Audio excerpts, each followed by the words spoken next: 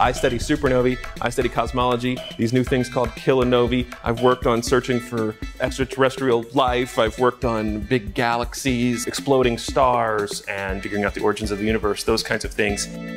I'm just, I was a normal kid. I was born on the west side of Jacksonville here. Not a rich family at all. My parents were very young. We had no money at all. I just went to the public school system. What you kids are learning today is a great skill set to be learning. You're learning how to work together in teams. You're learning how to do these technical challenges.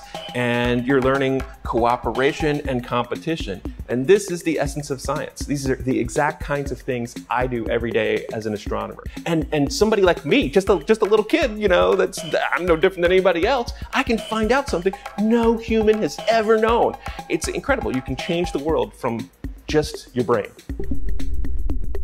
I wouldn't have known where to begin as a kid, but it's like a ladder where you're building the ladder as you go, and you don't even know where you're going to go to. All you need to know is how to set up that next rung.